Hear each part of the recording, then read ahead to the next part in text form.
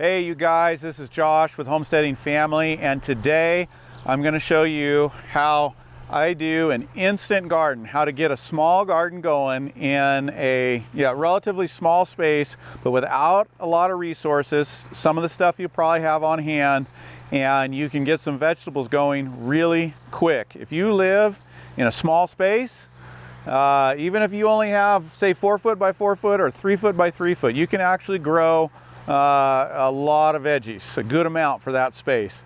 If you've never gardened before, this is a great way to get your hands dirty into the soil and get started.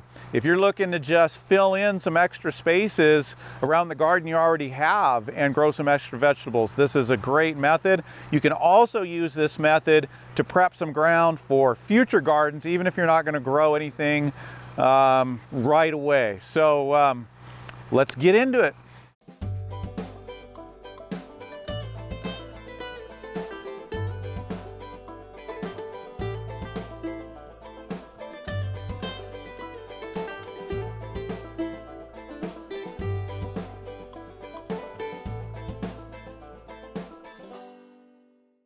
Okay, so the reason we're doing an instant garden right here is because we filled our main crop up and we need another place for some quick picking vegetables, mostly our salads and our greens. We eat a lot of greens. One, because we like a lot of raw vegetables. Two, they grow fast. And three, you can actually grow a lot in a very small space. So it's a super great way to grow a lot of healthy vegetables in a small space and relatively quickly. And if you've been following us at all, you know that last year we prepped all this space for Carolyn's cottage kitchen garden. And we used a method similar to what I'm going to show you here, but this is going to go a little faster. This was all sod last year, and at this time last year we had just barely transplanted all of these perennials, and so they were tiny. You can see what the difference a year makes of these. Almost everything you see here, except for a few cabbages and broccolis and peppers that she's got sprinkled in here, is coming back on its own. And it's way ahead of our vegetable garden. So we love the perennials, but we need to get a little bit of fresh veggies a little closer to the kitchen. So we are going to take this little space right here, just this side of her garden. Eventually this is going to be a wood fence and there'll be a gate here. And so Carolyn wanted a little space that she could come out and just have some salad pickings really easily, and we want to get it going really quick. So this is a no-till method. You could till the soil up, but we want to show you how to do this just really easy, really quick. So we're not going to till anything. And the first thing we've got to do is cut the grass down and get it close to the ground.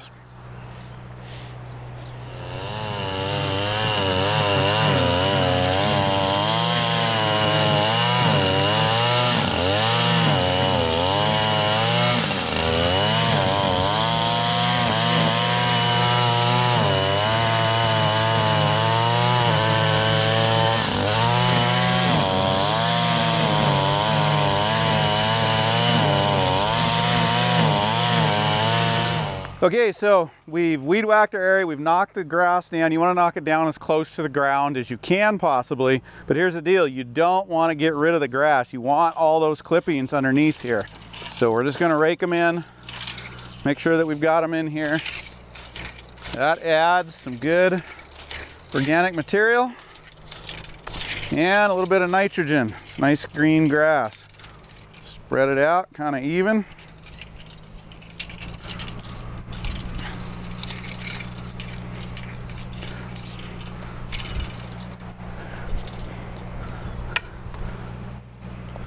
Okay, now, however you're shaping your beds, you don't want to have to reach more than 24 to 30 inches at the max. If you got to it from all sides, then you can do it about 4 foot wide and you still get to the middle, maybe a little bit wider, but not much more than that. Because we're against a fence, I don't want this bed to be any larger than 30 inches, right about in here. Matter of fact, we will just rake that into about that size so we can see. Let's get all our materials lined up in there. Alrighty, so next we want to amend our soil. We want to get more organic material down here, and we want to get some nitrogen down here. The grass is doing that. Another good one that you can use is your food waste from the house. This is great to put in this spot to give all the biology, all the little critters, something to eat. You're trying to feed the soil here to get this going. So hopefully you're not throwing away your food scraps, right? And of course, we don't want any stickers like that, so we'll toss that one out. Don't throw away your food scraps. Try to take any of that out. All right, I'm gonna leave a little space for the walkway right here because eventually there's gonna be a gate. So we're not gonna make our bed in this part. We're just gonna let the grass come back. So you might, depending on the size of your family, save up for a day or two. You could layer this inch or two thick if you wanted to. Don't worry about it not being all composted or broken down. Some of you might not want bones in there. I see we've got a few bones. We'll save those for the dog.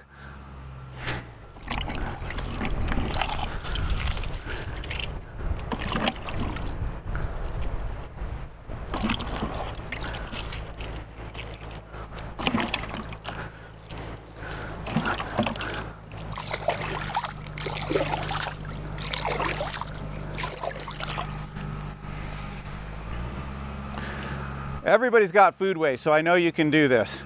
Maybe you have to save it up for a few weeks to get enough, but if all you had was the grass clippings and this, that's a great start. That'll help you out. If you can get a hold of some other organic material, that's great too. Here, I've got coffee grounds, and we've got a lot of coffee drinkers in our house, and we grind our own, so we've got that resource. If you don't have that, no problem, but you could go to a coffee shop. A lot of them just throw it away. And so you could ask them for coffee grounds, but this adds some great nitrogen to your soil. Try to keep it organic though. We only use organic beans. I personally would not want non-organic coffee grounds in my garden soil. They use a lot of chemicals in the production of coffee.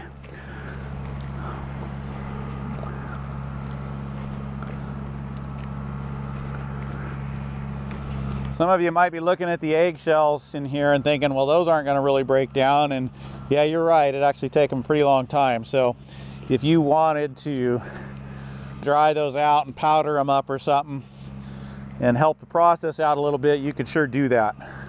And that would help. But nature will do its job over time.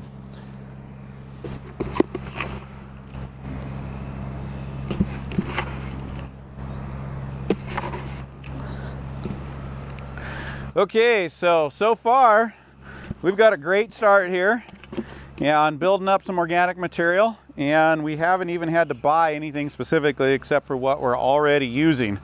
Now, we've got animals on the farm, so it doesn't hurt us to put in a little bit of manure, and got a hole right there or something. So we're gonna just sprinkle in a little bit of our barn waste. That's going to add some more nitrogen and a little more organic matter. If you've got chickens, you can use your chicken manure. Horse manure is okay. Not as good as chicken manure or cow manure, or goats or rabbits are really great. So you may not have any of this. If you don't, that's okay. But if you can find a neighbor or somebody local, that's going to be a great addition to the material in here. Let's see.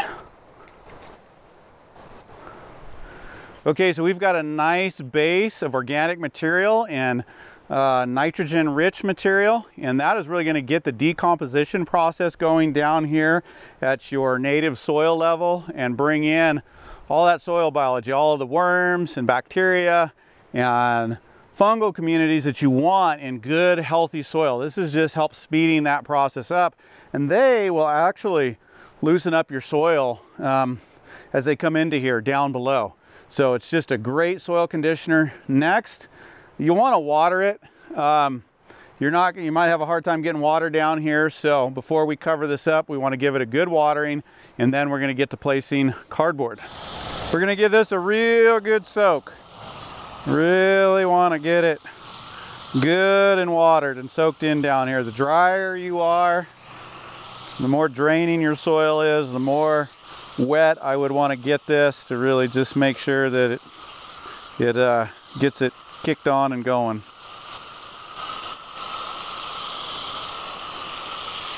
And yeah, some of you are probably going to ask me about that electrical cord. That's a temporary solution. It's an exterior cord running to our electric fence for some temporary pasture. Okay, so I'm done watering. I've really soaked it. It's really good to get a lot of water in here. Again, the drier you are, the more you want. I'm gonna just smooth it out a little. I want as little air pockets in here as possible because we're gonna cover this in cardboard. So just trying to smooth it over. Not looking for it to be perfect, but as flat as I can get it.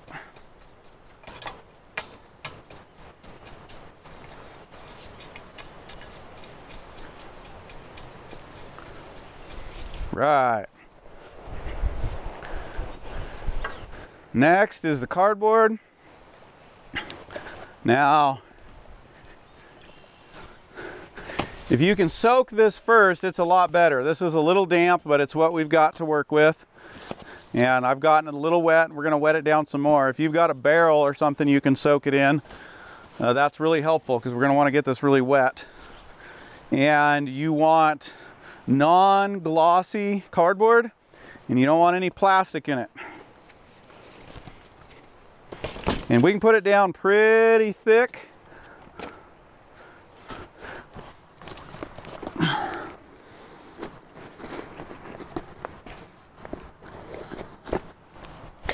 Tape measure.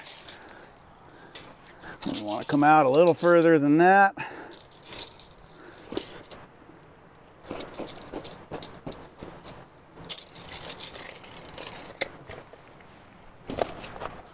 I'm going to get our walkway.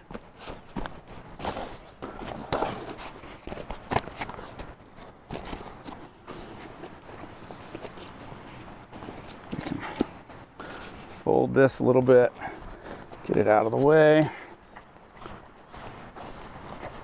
Can also just cut it. But I'm right here and I don't have a knife. So I'm just going to fold it. Get it to about the right size. Okay, that's one layer. I'm going to do 2 layers of these, but I'm going to get them really wet in between. Somebody missed a little plastic. Don't want that plastic in there.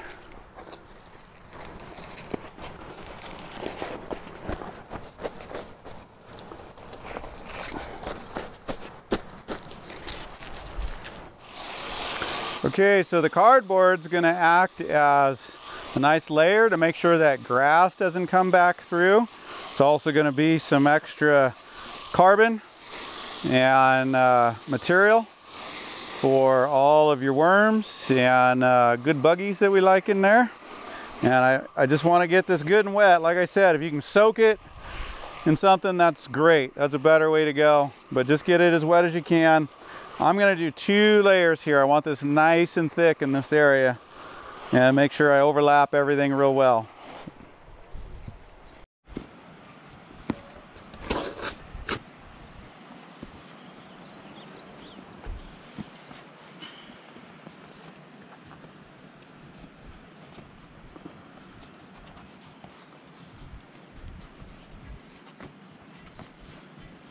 Okay, so I've got 2 thick layers of cardboard on. I want to make sure all the seams are overlapped, and this is really going to suppress any growth. And this cardboard's all just going to break down and add some carbon to the soil. But I want to soak it again. I want this cardboard as wet as it can be. And again, the drier the environment you're in, you really want to get this wet because, you know, you're going to need to keep watering, but it'll be hard after you get your topsoil and mulch on here to get it really saturated.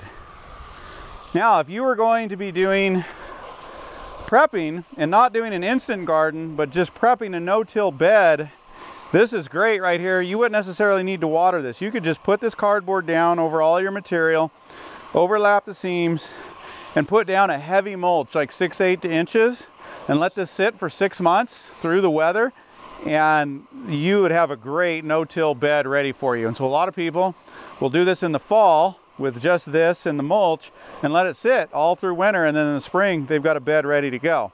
Now we're wanting, obviously for this video, an instant garden. So we're going to do a little different approach, and hence adding a lot of water in here. Really charging the system. You can even got a hose, you can even get underneath.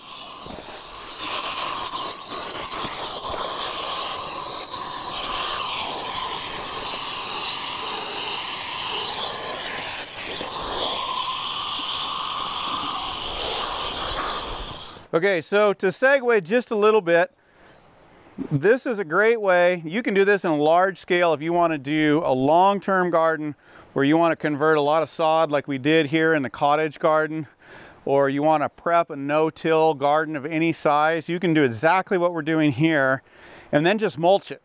And that whole natural system is going to work for you, and you'll have a ready garden, but it's going to take months to get this all broken down and prepped, and we don't want to wait that long. We want to get some veggies going now. So what we're going to do is cover this in several inches of topsoil. This is the one thing that you may need to buy. So far we've used everything, resources that we've had on the property. We do a lot of gardening, so we've always got some topsoil around. You may have to buy a little bit of that. That's okay.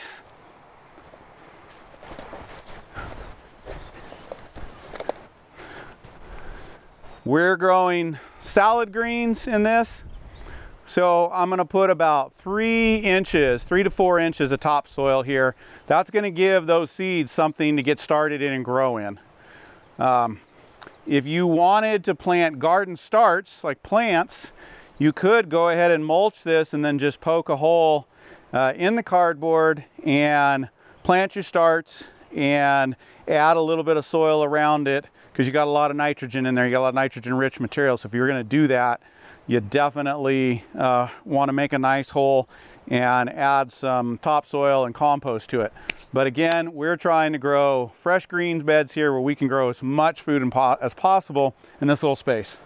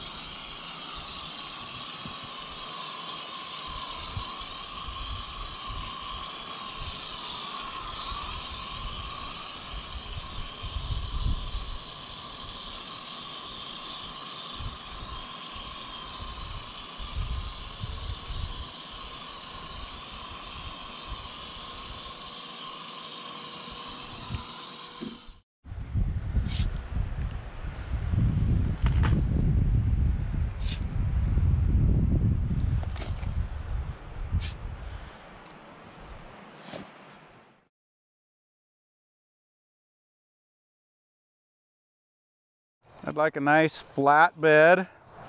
Just going to smooth it out. It's a little wet because I soaked it real good, so might have to give it a little more time.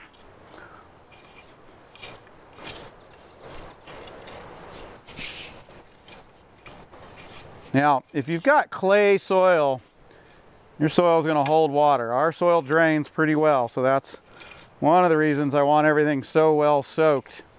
If you have a heavy clay, you're down low, you're going to hold some soil well, or you're going to hold water well. This is pretty rich topsoil. Place I bought it from, add some compost to it, so this is good stuff. You don't have to have this, you can just have some good topsoil and then add compost to the top, which we're going to do here in a minute. But just get the best you can.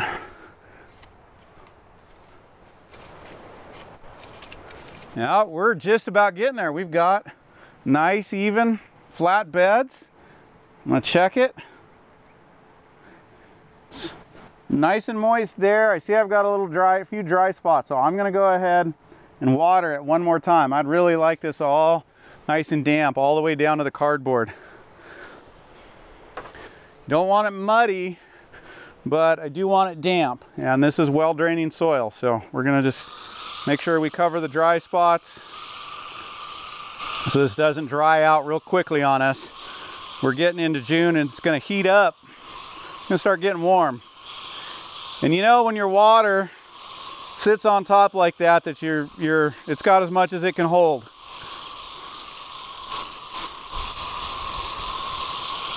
And I don't want it to start running off a whole lot.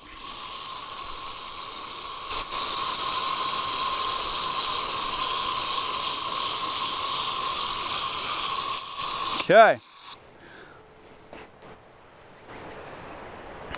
All right, now you don't have to do this next step. You've got some soil and you could go right to the planting stage in this, but the more nutrition, the more input you can add to your soil, the better you're gonna do. So we're gonna top this with some compost, good quality compost.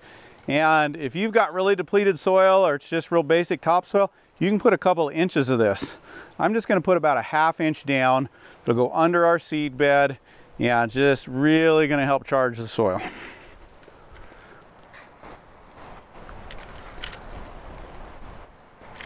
Matter of fact,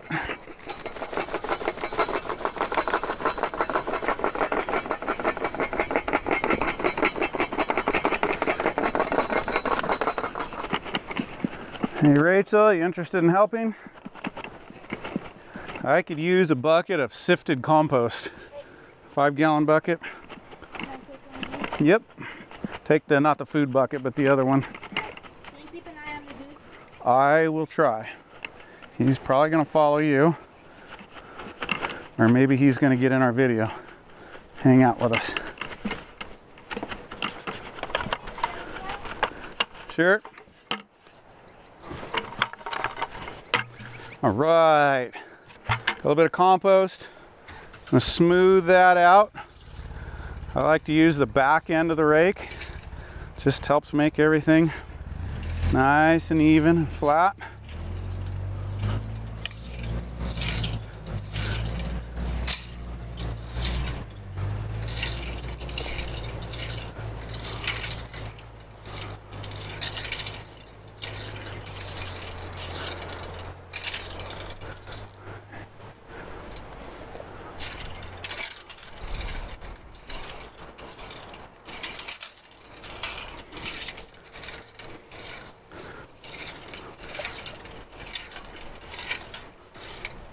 Hey, we've got us an instant garden bed. This is great. I'm gonna add a little more water and then we're gonna be ready to plant seeds.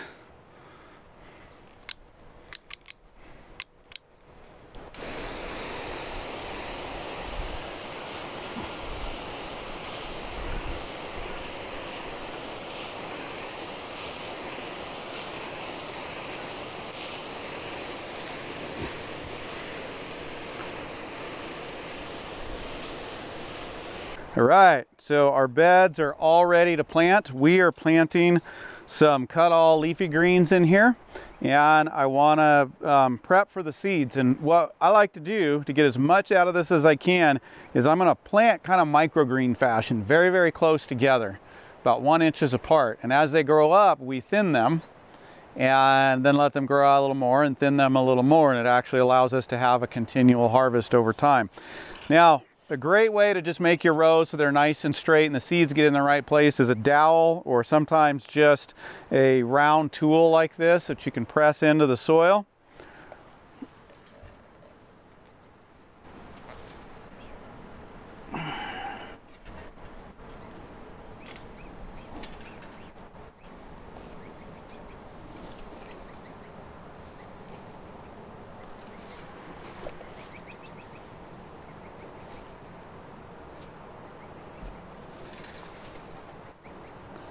You can see this is making a nice little trough for the seeds.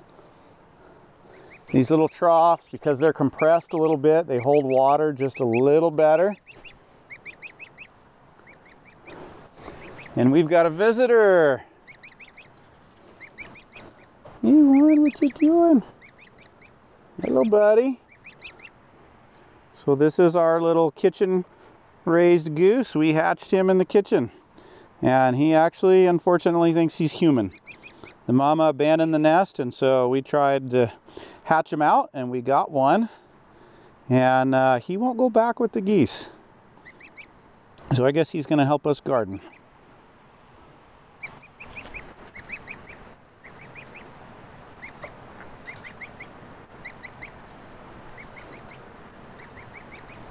He's all right, not gonna hurt much right now. Yeah, now you can't be eating my seeds when I put them in here. I think I was saying that these troughs, because the soil's a little compressed, are gonna help hold water, and they're gonna help keep these seeds moist while they're germinating, because we don't want to cover them a whole lot. We don't want to put much soil on them. 1/8 to 1/4 inch at the most of soil after we put the seeds in.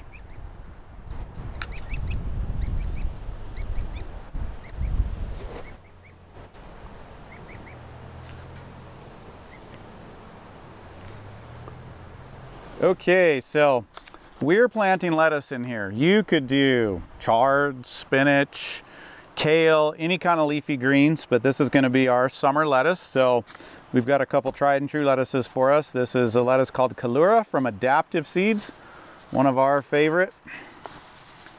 And you're just going to sprinkle them in the trough. We want to go fairly thick. Seeds are not expensive compared to what they grow, and you can see why. We only want the bed so deep. I can only reach so far. And because we are not letting these grow to full heads, we are cutting them as young lettuce, first microgreens, and then maybe when they're 2 to 3 inches, and then when they're about 4 to 6. So I want a pretty dense bed of lettuce.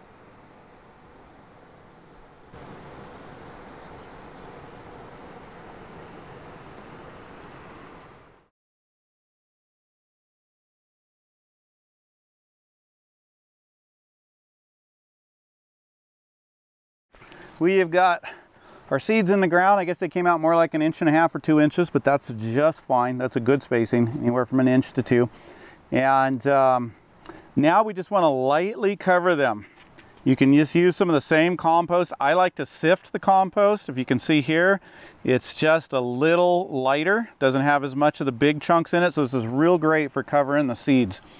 And I know a lot of these seeds say to just barely dust them. I like to go 1/8 to 1/4 inch. I found I get much better germination like that. Just want to lightly cover them.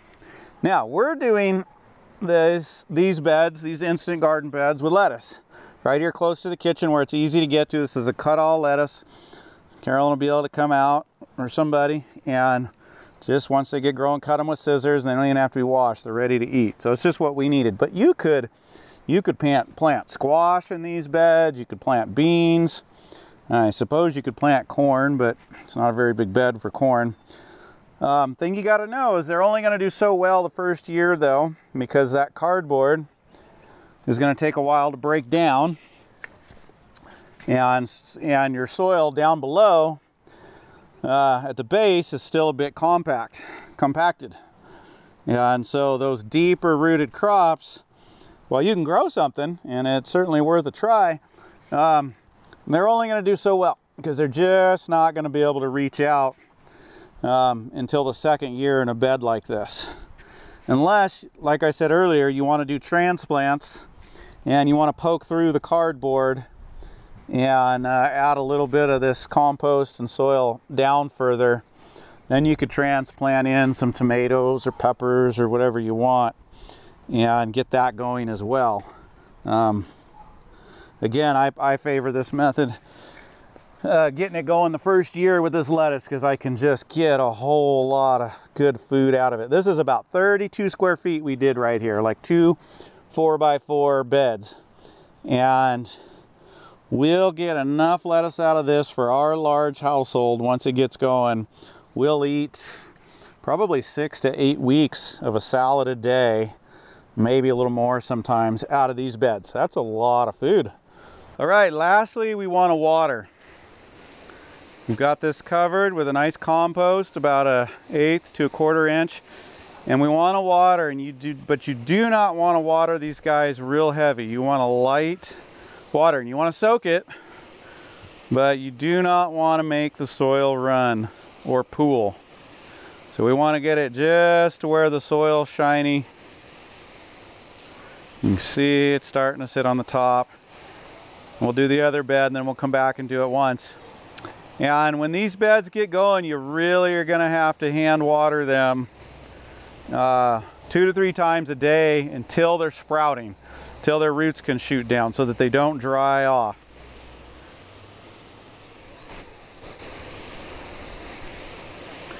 And if it's breezy, you might have to do a little bit more. That just comes with light seeded plants like lettuces, carrots, even the beets do a lot better while they're sprouting, just kind of mimicking those spring rains, keeping the soil moist.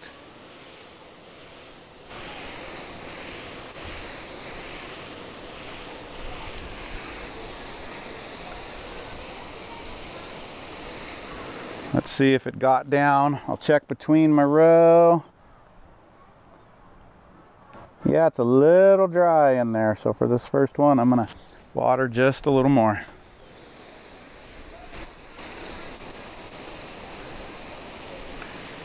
If you are overhead watering and you're using a big rotational sprinkler, make sure not to put these in that spot. Those are such large water droplets that they'll move your seed around and move your soil off your seed.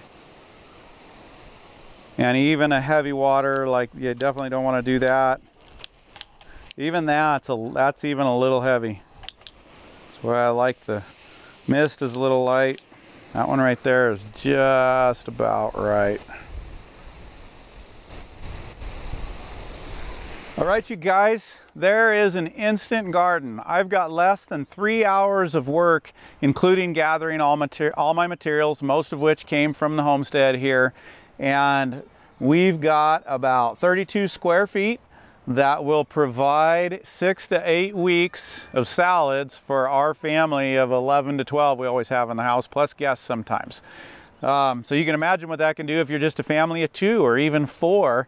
And there's probably somewhere in your yard that you can do this. And like I said at the beginning, this is a great way to fill in another spot. It's a great way to get your hands into the soil and start gardening. So I hope you've enjoyed this. I hope it helps, and I will see you soon.